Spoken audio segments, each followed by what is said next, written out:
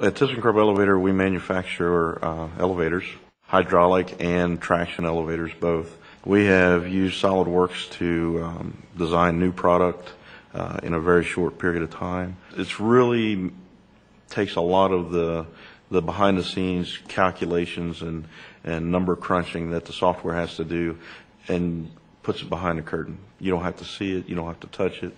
All you have to do is concentrate on the part that you're making and how you want it manufactured. If you have something that needs to be milled out of a solid chunk of steel, you go ahead and solid model the part, and then you take it into the Cosmos area. You open up that toolbar and that menu.